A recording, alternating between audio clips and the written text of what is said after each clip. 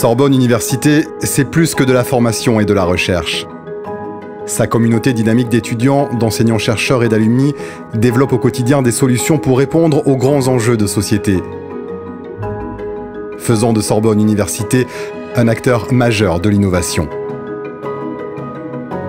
J'ai été enseignant-chercheur à Sorbonne Université pendant plus de 20 ans et je transfère cette recherche dans une jeune entreprise innovante, Gemma, qui commercialise un déambulateur robotisé, intelligent et intuitif. Sorbonne Université m'a encouragée dès le départ et accompagnée, notamment au travers de la Saclutech, qui m'a donné la possibilité de valider mon business plan au travers d'une étude de marché, qui m'a aidé sur les fonctions support, sur le cheminement au départ de la création de Gemma.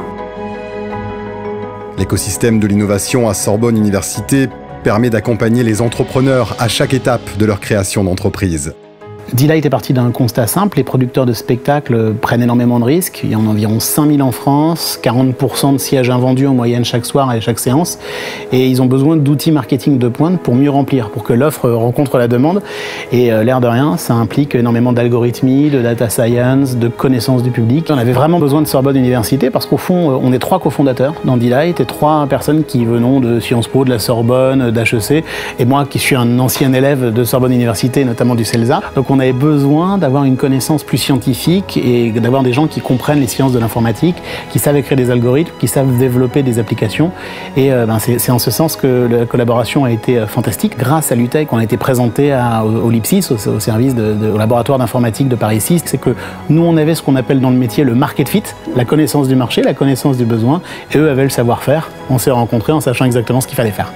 L'UTEC non seulement nous a présenté des chercheurs, des gens qui comprennent très bien ces problématiques et qui nous ont fait faire des pas de géant dans la compréhension du problème concret, et en même temps financièrement aussi nous a accompagnés durant une année entière de notre jeune existence.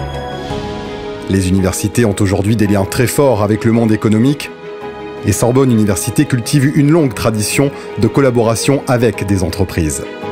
Le partenariat entre les laboratoires Pierre Fabre et Sorbonne Université remonte au début des années 90. Un programme de recherche commun se concrétise par la création, il y a 17 ans, d'un laboratoire de recherche commun qui regroupait et qui regroupe encore aujourd'hui les laboratoires Pierre Fabre, le CNRS et Sorbonne Université, qui est logé à l'Observatoire océanologique de Bagnols-sur-Mer. La persévérance et l'efficience de nos équipes nous amènent à découvrir la présence d'une microflore inédite au sein de l'eau thermale d'Avesnes.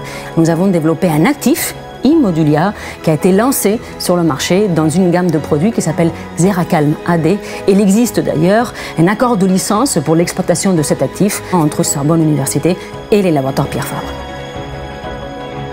Afin de perpétuer et de renforcer les créations de technologies et d'entreprises, Sorbonne Université va se doter d'un bâtiment moderne et attractif sur le campus Pierre et Marie Curie, Paris Parc. Pépinière d'entreprise et futur vivier de l'innovation, Paris Parc rassemblera en un lieu unique tous les acteurs et partenaires de l'innovation de Sorbonne Université.